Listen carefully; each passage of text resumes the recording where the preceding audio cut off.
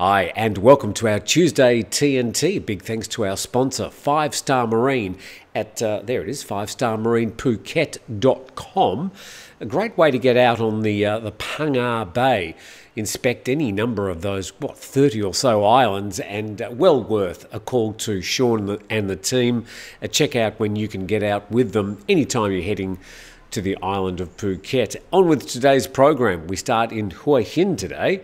And 2 women are found shot dead at a property in Hua Hin, and the deceased, identified as a 63-year-old businesswoman and her 46-year-old secretary, were discovered on Sunday. Travelling from Bangkok to Hua Hin, the son of the older woman arrived at his mother's home to find it securely locked, with the air conditioning still running. Upon entering the house through a back window, he was met with a foul smell, prompting him to alert the authorities.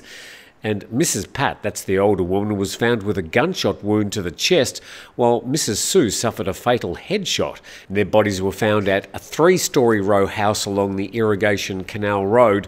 A Glock 19 9mm handgun with bullets still in the chamber was found at the scene.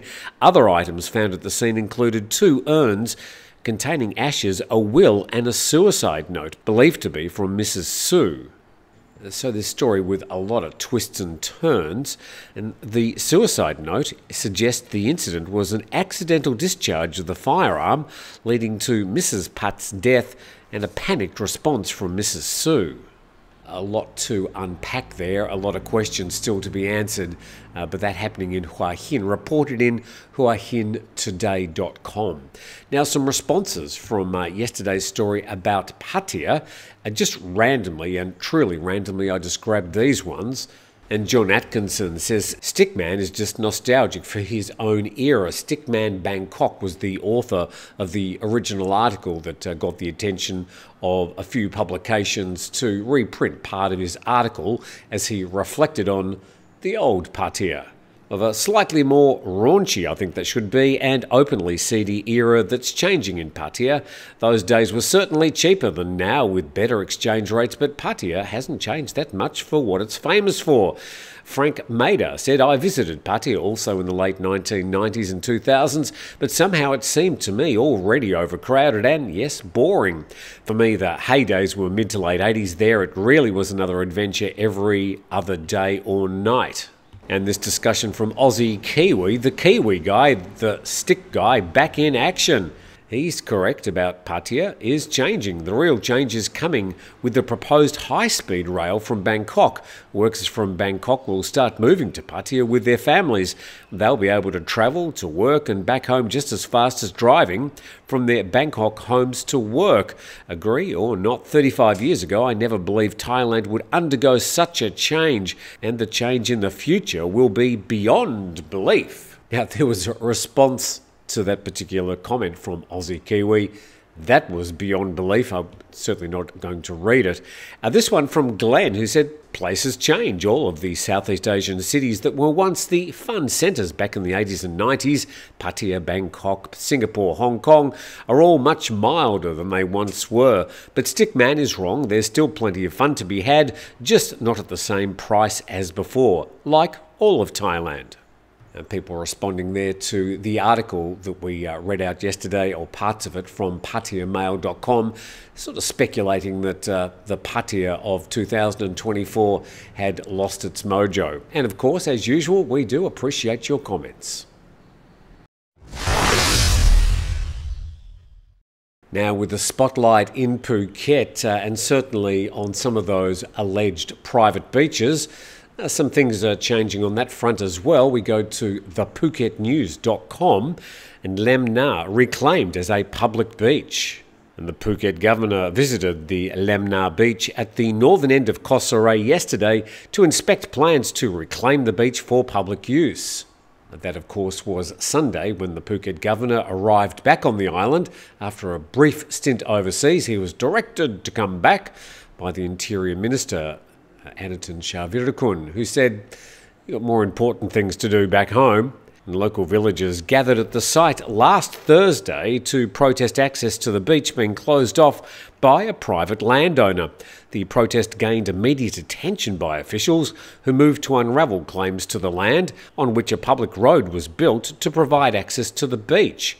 And after reopening up the beach, the governor said, "We also asked people not to set up sunbeds and umbrellas or set up any sales outlets at all at the beach. We want it to be a natural beach for the people of Phuket, and so tourists can really experience nature." Well, as you'll see in just a moment, as far as Phuket's beaches are concerned, it's probably not the prettiest beach on the island.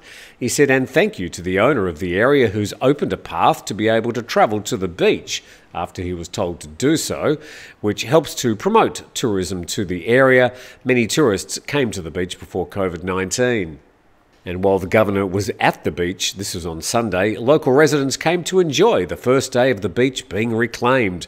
And Governor Sopon also enjoyed a quick clean-up of picking up trash that had washed ashore, aka a photo opportunity. Here's a picture of the beach. Well, I use the term beach loosely. There's not really that much beach, and whilst the waters on that side of Phuket are very swimmable, it's not as if, it's the prettiest beach to sit on. This is where it is, and he was talking about it being on Koh Saray, which is only just an island off the east side of Phuket town. Arrow there pointing to where the beach is, and as you can see, that canal running through the Rasada area, cutting the island off, but it is linked by a sort of a 100-metre long bridge. And as you can see there's not really that much beach, and there are better beaches, I must say, on Koh Saray, but that one, Lam Na, has attracted all the attention. Now, I think we'll see other alleged private beaches in Phuket reopened due to demands. And we now talk Songkran and the travel costs of Songkran and the very high airfares at the moment. We go to thaipbsworld.com, and additional flights by 6 airlines available during Songkran Festival.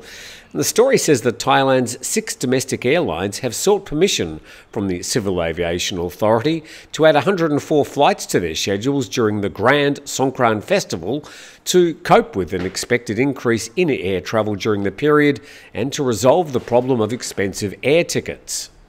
Well, there's no doubt it will add more flights, but whether it will resolve the expensive air tickets is another problem. And the additional flights will operate on April 11 and 12, Songkran Day being on April the 13th, and April 15th and 16th, and will increase the number of available seats by, nearly 18,000 to Phuket, Chiang Mai, Samui, Ubon, Ratchathani and Khon Kaen. And because these extra flights will operate outside normal hours, either late at night or early morning, the airlines will offer air tickets of up to 20% below normal prices. Will they? Well, we'll see. If you've got a complaint, by the way, there's a website with the Civil Aviation Authority /complaint if you do want to complain about the high ticket prices. So I thought I'll go to my go-to domestic airline, and that's Vietjet, Thai Vietjet, and we're going to be travelling in this particular example from Suvarnabhumi to Phuket on the 12th of April. That's the day before Songkran Day. So let's check out the prices. Starts about 7,000. This is the cheap seats. Goes up to about 9,000 for the full fares. We've got a seat at, there we go, 2,900 at 1:30 in the afternoon. That's the cheapest seat for the whole day with Vietjet. And then it goes back to the 7,000, 3,500 baht. So you can get a flight on Vietjet, Thai Vietjet, probably same on the other airlines, but the cheapest airfare one way is going to be about 2,000, 2,500, 3,000 baht. Well, speaking of holidays, in fact, holy days, let's go to Thai PBS World. Holy month of Ramadan begins in Thailand on March the 12th, which is today. And the Muslim community in Thailand is preparing for the Islamic holy month of Ramadan. It starts today, according to an announcement from the Muslim spiritual leader of Thailand. The start of Ramadan, the 9th month in the Islamic lunar calendar, can vary from country to country due to the moon's sightings and astronomical calculations used to determine the beginning of the month. Some countries and communities, however, now use astronomical calculations to predict the moon's visibility and therefore the start of Ramadan, using scientific observations to decide when a religious festival starts. Now, I have no idea how I'm going to approach this next story except just to read it. And it comes from the PhuketExpress.com. American man allegedly sexually assaults pregnant horse in Phuket. Not only an American man, but an 18-year-old American man allegedly sexually assaulted a pregnant horse in Thailand, and police were notified by a 50-year-old stable keeper in Pattaya. He told police that at 4 p.m. that day he gave a routine health check of a 10-year-old female pregnant horse inside the stable in Soi Bang Say. And the condition of the horse alarmed the stablekeeper, who immediately recognised that the horse had suffered apparent sexual abuse based on her condition and stress levels. He checked CCTV footage in the stable and discovered, to his shock, a foreign man found in the stables. And the man is seen appearing to sexually abuse the horse with his hand. And the footage of the incident was posted online to various animal watchdog groups, where it immediately went viral. And a good decision by the Phuket Express not sharing that footage. The suspect was later identified by police only as Mr. Stephen, 18, an American national. He's been contacted to surrender himself and speak with Phuket police over the shocking incident. It was not immediately apparent if Stephen was an expat or a tourist. I think he's very soon going to be an ex-Stephen, but we move on from that story to nationthailand.com, and the Election Commission sets up coordination centres for senatorial election as incumbent tenures near end. So the NCPO, the coup, hand-picked senators, their term comes to an end very soon, and there will be elections, national senatorial elections. And the incumbent Senate, appointed by the military junta after the 2014 coup, well, those senators were only appointed in 2017 after the new constitution was enacted. But they're scheduled to complete their term on May the 11th, and 200 new senators must be elected via peer voting among candidates in 20 groups of occupations at 3 levels of voting: district, provincial and national levels. So that's the idea, to find senators from right around Thailand and 20 different occupations to try and find a varied group of senators, and that will happen well on or after May the 11th this year. Just keeping you up to date with that one as we move to this story from ThaiPBSWorld.com. And Thailand must prepare for a possible influx of Myanmar's young people. Well, this situation's already happening in the wake of a decision back in February. Here's the latest. And that photo at the Thai embassy in Yangon, and the State Administration Council, this is basically the Myanmar junta, and their plans to draft more soldiers to fight the resistance forces poses serious challenges for Thailand's volatile and porous border. And Myanmar's People Military Service Law, which was activated on February the 13th, obligates men and women aged 18 to 45 and 18 to 35 respectively to be drafted into the military for 2 years of compulsory service. Individuals with specialised knowledge, such as doctors and engineers, must serve 3 years, and in the case of a national emergency, that time could be extended to 5 years. The story goes on saying the new draft shows the military regime is desperate to add more fighters, as they've suffered great losses over the past 5 months of intense fighting between the Tatmadaw, that's the Burmese army, and the alliances of ethnic armed groups and other resistance forces. The 2,500 kilometre border is not demarcated, but there are active border trade and people-to-people exchanges in 10 provinces bordering Myanmar. And they're listed there. As such, given its porous nature, human traffickers are having a field day sneaking people through the so-called natural channels daily, oblivious to the security officials. And the Interior Ministry and National Security Council must find appropriate measures to tackle this new challenge and ensure safety.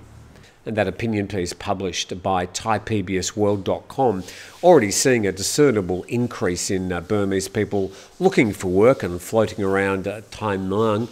Now, where we are, we're only about 3 hours drive from the Burmese border, and of course a lot of Thailand with direct land crossings into to Myanmar. We go to this story from Banar News at banarnews.org. Uyghur migrants see no release after a decade in Thai cells. And after fleeing persecution in China and entering Thailand 10 years ago, more than 40 Uyghurs remain incarcerated in overcrowded detention centres for illegal entry without knowing their fate, and their families and rights groups said at a weekend seminar. And the group's among more than 500 Uyghurs who fled China's Xinjiang Uyghur Autonomous Region to Southeast Asian countries back in 2014 and 15. And Thai immigration authorities arrested at least 475 Uyghurs, mostly on rubber plantations in Songkhla. Since then, more than 100 have been successfully resettled in Turkey, while others have been repatriated to China or escaped custody. I remember the photos of the ones repatriated to China, heavily armed soldiers sitting next to them in a plane with hoods over their heads. And the remaining Uyghurs have been held as illegal immigrants, not refugees, under what is quoted as poor living conditions in detention centres, unable to speak with outsiders, according to an advisor of the country's National Human Rights Commission. And Thailand's Foreign Ministry has not responded to a request for comment on the Uyghurs by the time of publication. At least 5 Uyghurs have died in detention whilst in Thailand, according to the Germany-based World Uyghur Congress. And 10 years on, the fate of those Uyghurs still in detention in Thailand is completely unknown to them or their families. And with that, I thank you very much for watching. Hopefully, you're a bit more up to date with things happening in Thailand. Now, we hope you can subscribe to the channel. That's the best way to support us. Otherwise, we look forward to seeing you tomorrow.